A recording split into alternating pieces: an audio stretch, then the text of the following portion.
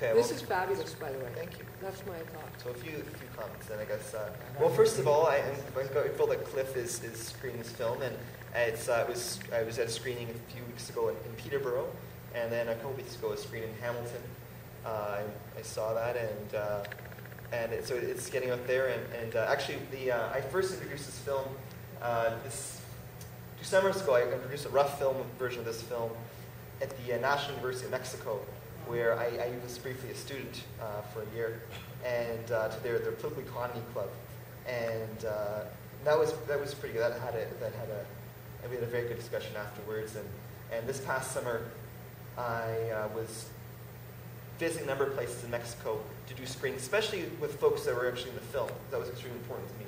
The people who had put their time and energy, and sometimes put a risk involved as well. Got to see what came out of it, and so.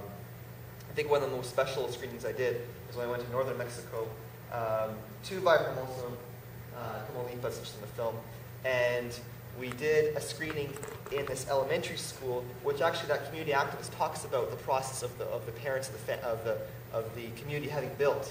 And I included in there this public education segment because she's very matter of fact that she takes it for granted that the government won't step in to build a public school.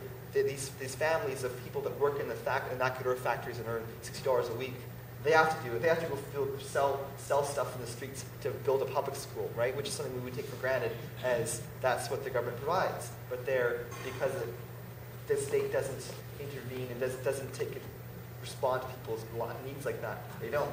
But we had the screening in that little elementary school, and a lot of the organizers from the local community were there, and people who were in the film, and so we had a very fulsome discussion.